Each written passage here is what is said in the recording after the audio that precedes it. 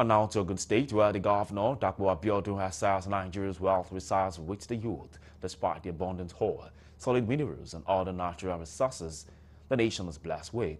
Abiodun made the assertion in a lecture he delivered at the fourth convocation ceremony of the Mountain Top University, Ogun State, declaring that Nigerian youth are knowledgeable, vibrant, with indomitable spirit.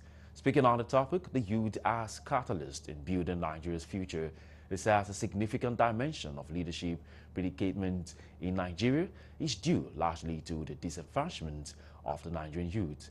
He, however, charged the youth to channel their energies by exploring new frontiers in the different areas of human endeavors that will bring the desired development to all facets of the economy.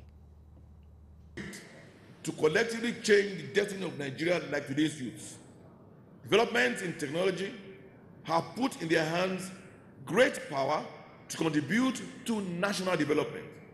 For youth to be good leaders, inventors, and innovators, it's important that they're supported and provided good health, training, and education to transform the future. The last census confirms to us that the youthful population is a great asset for Nigerian state if they are harnessed and utilized in the right direction.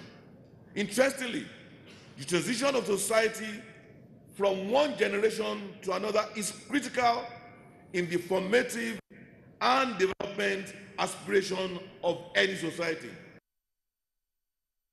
In his remarks, the Chancellor, Mountain Top University, Dr. Daniel Lukoye, while congratulating the guardians, noted that the school was set up to provide an all-round education that would make its products compete favorably with the best anywhere in the world. Resides continue to blaze the trail and extend the frontiers of knowledge through research and innovations, which shall not relate in our efforts by the special grace of God. Our youth must be taught God's ways, and this can only be achieved by establishing a university different from the conventional ones by inculcating into our children the spiritual aspect of life at an early age.